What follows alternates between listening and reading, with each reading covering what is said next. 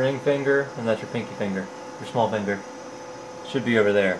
Yeah. Does that make sense? A whole lot.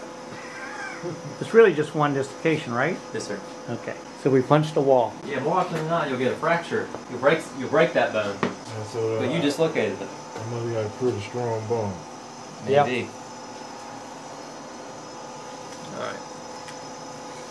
Can you tell me what you're going to do here now? I'm going to grab his small finger, his pinky finger, one Okay. hand, pull traction, use my left hand as counter traction, and then use my thumb on my left hand to push from dorsal to volar to try to get the proximal piece of that metacarpal back down.